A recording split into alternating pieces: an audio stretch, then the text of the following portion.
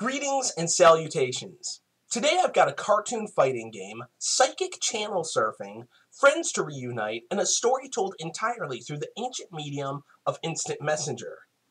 I'm your host, Josh. It's really early in the morning here, but I'm about to leave for work. But you're watching Free Play.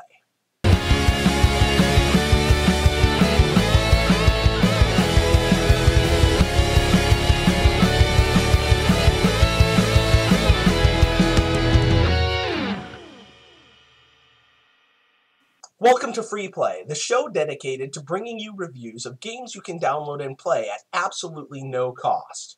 You know, even the simplest game represents many hours of hard work from artists, musicians, programmers, writers, and everyone else who makes up a development team. Many times with small indie titles like the ones I often feature here, the same people wear multiple hats in the process, and the resulting games are true labors of love. It's their creativity that I want to celebrate here on this channel. Not every game here is perfect in every aspect, but everyone I talk about has something to offer that makes it worth your time. So let's go ahead and get started. Brawlhalla.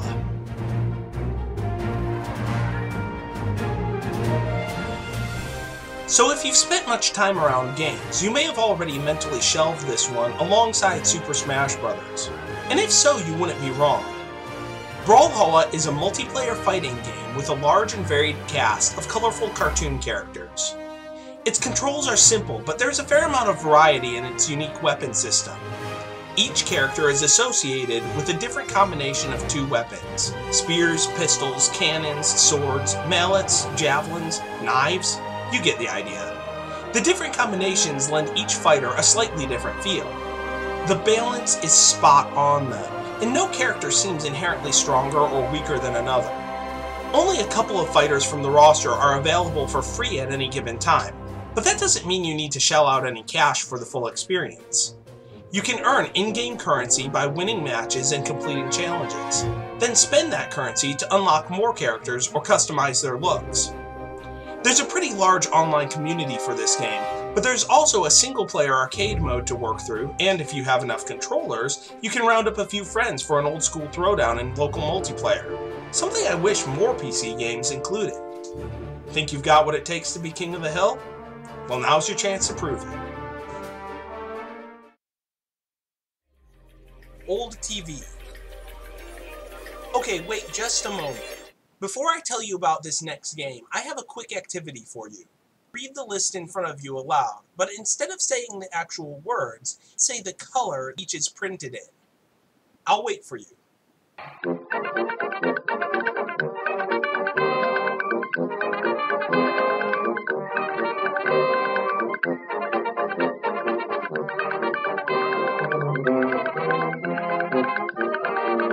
Harder than it looks, eh?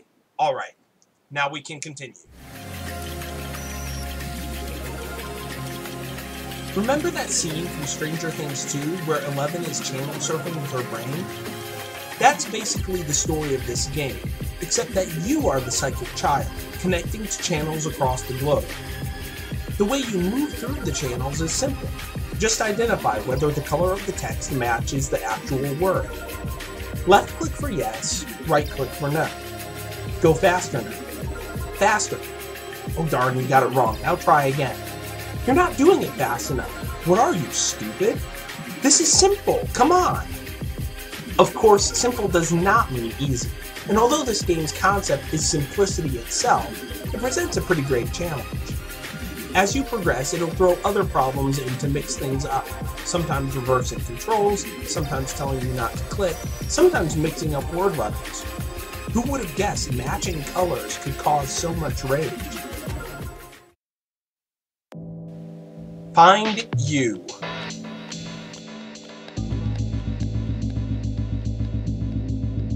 Even though the graphics aren't much to look at, Find You is a unique and creative puzzle platformer with excellent level design based around a really cool concept.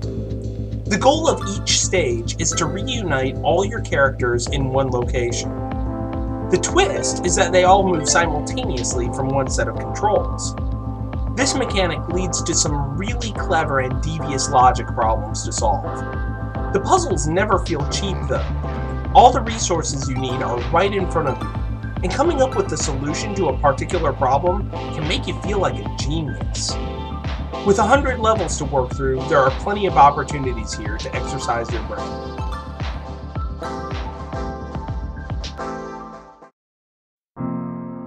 Emily is away.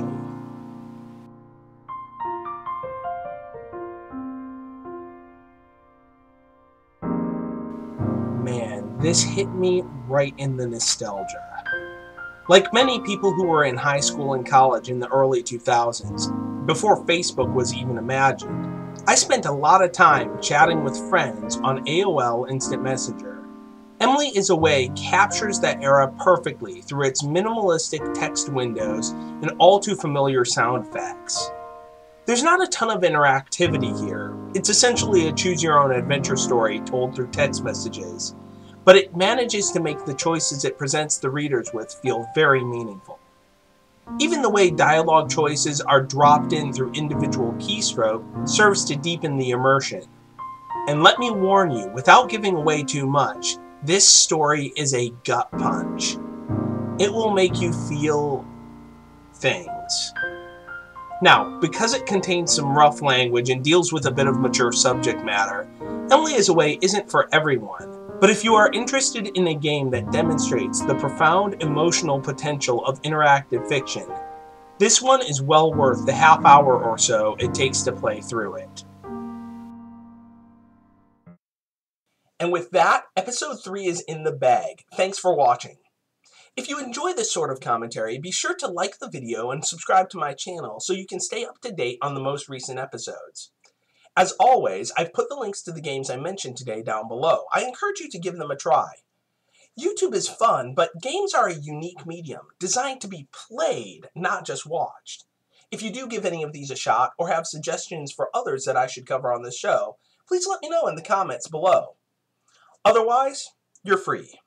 Now go play.